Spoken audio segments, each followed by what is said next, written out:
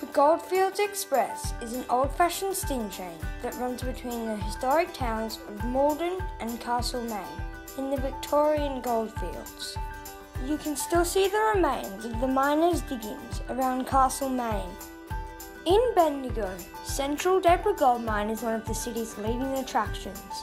You dress up like miners and go deep underground to look for seams of gold.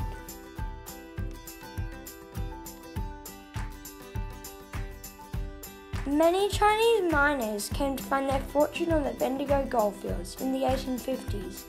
They brought their families and became an important part of the local community. The Chinese Garden and Museum are definitely worth visiting to learn all about the Chinese history.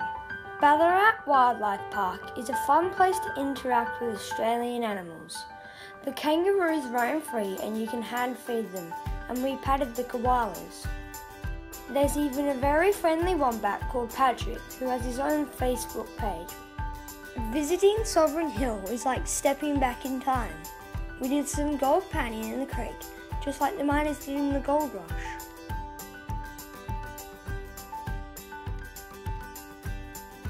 And we saw a fascinating sound and light show called Blood on the Southern Cross. It was all about the Eureka Stockade. It was an awesome adventure. If you want to do a trip like this, visit our website.